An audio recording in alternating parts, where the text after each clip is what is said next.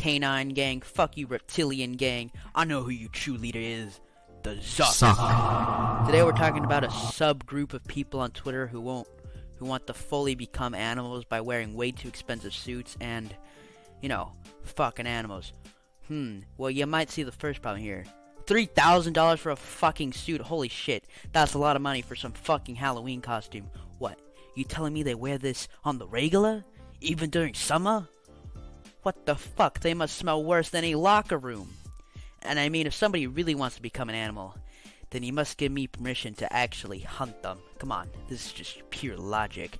The second and obvious thing is the problem that they want to fuck animals. Yes, you heard me right. People on Twitter grouping up to talk about their weird fetishes. Oh yes, the stable of Twitter. They have fresh pears, maps, and some foreign animals. Very expensive, very illegal. Would you like some wine? Now, obviously, I'm not saying the furry thing is the bad part. Well, I mean, it is, but that's what I'm, you know, criticizing about.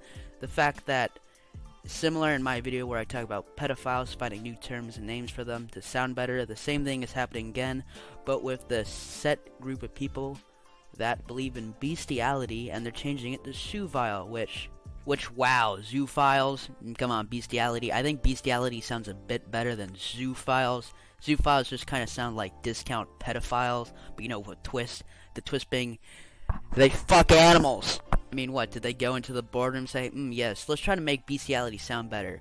Think of a name. Pedophiles sound good. Yes, zoophiles. Perfect.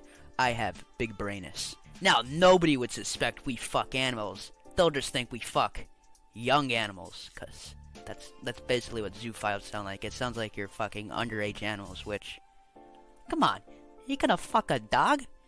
What the fuck is wrong with you? Ew! I mean, I swear to God, these people must have extra chromosomes or something. Like, the fuck did somebody get this retarded? Now, I will admit, Twitter has been finally cracking down on this kind of stuff with getting rid of the Tumblr refugees off of Twitter because they brought a lot of child porn of them. So, good job, Twitter.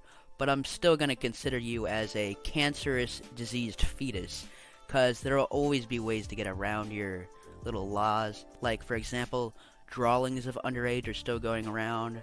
All you gotta do is, you know, make them look less human, or, you know, say it's a lolly, I guess. Which, if you don't know what lolly means, it means someone who looks younger but is actually like 1,000 years old, which makes no fucking sense! I seriously can't believe people got away with this just by calling it a lolly. Like, what the fuck, dude? So yeah, there's gonna be those loopholes that people are going to use. So, good job for, you know, Twitter trying to do something. But, you see, the problem with Twitter is, I think they're too far gone. With censoring accounts because Twitter doesn't agree with them, or allowing hate mobs to form, and waiting too long on their actions to get rid of pedophiles. There are so many ways these guys protect themselves from getting, you know, taken off of Twitter. They usually change their names and trying to act like they're part of the LGBT, and there's always going to be those who linger. So I think Twitter needs to do either a full wipe or just really hammer down on these policies, because otherwise me and many others will still see Twitter as the toxic platform that accepts everyone's fetish. If you don't agree, you'll get mugged by the massive mobs Twitter creates on people for having different opinions than anybody else. This has been RadFacts. Like and strive for more content, and always stay rad. Hands! Get Luga!